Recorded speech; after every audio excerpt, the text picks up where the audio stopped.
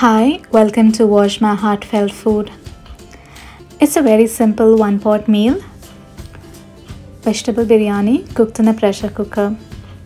So for this, we'll need 2 cups of rice, either Basmati or Seeraga Samba rice. Wash and soak the rice for 20 minutes. 4 onions, chop them into very thin slices. 2 tomatoes, chop them into fine cubes. 2 cups of mixed vegetables, 1 tablespoon ginger and garlic paste, 1 cup mint leaves, 1 cup coriander leaves, 1 cup coconut milk, 3 green chillies slit, 1 tablespoon chilli powder, half tablespoon coriander powder, half tablespoon garam masala, whole spices, bay leaf, cardamom, cinnamon, cloves, star anise and blackstone flower. Now in a pressure pan,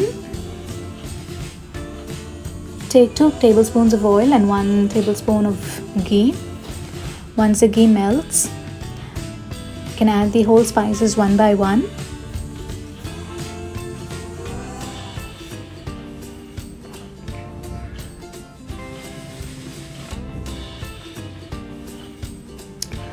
After the oil is seasoned, add the chopped onions.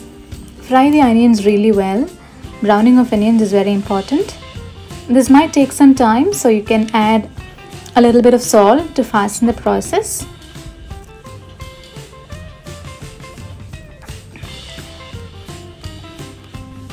So fry it, and once the onions turn brown, add ginger and garlic paste. Once the raw smell of the ginger and garlic paste goes, add green chillies and chopped mint and coriander leaves. Fry these in the oil well. At this point, add 1/4 spoon of turmeric powder and then add the tomatoes.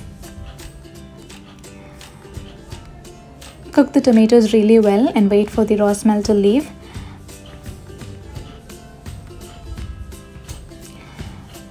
So once the tomatoes are cooked, we'll add the spice powders, mix them well, and then add the chopped vegetables.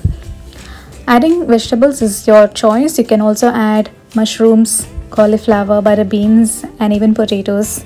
So it's totally optional and up to your choice. Now drain the water from the rice and add it. Mix the rice nicely in the oil so that even if there is excess water, it might get dried out. Once you mix the rice with the masala and vegetables, it's time to add the coconut milk. So I'm adding 1 cup of coconut milk and 2 1/4 cups of hot boiling water. So totally for 2 cups of rice, we've added 3 1/4 cups of water and coconut milk. So at this point, check for the salt. So you'll have to add it for both the rice and the vegetables. So add a little bit more. Mix it well and wait for the coconut milk to start boiling.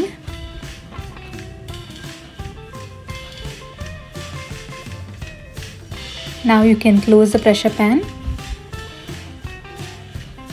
put on the whistle and cook it for 2 whistles.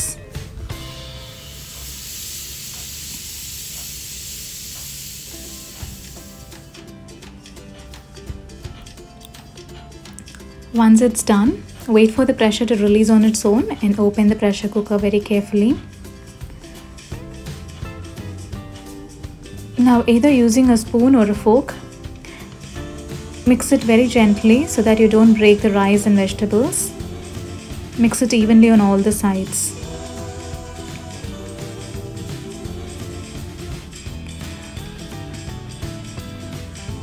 Now the very tasty one-pot vegetable biryani is ready. You can serve this with onion and cucumber raita. It's a perfect lunchbox recipe too. Please do try and leave your comments.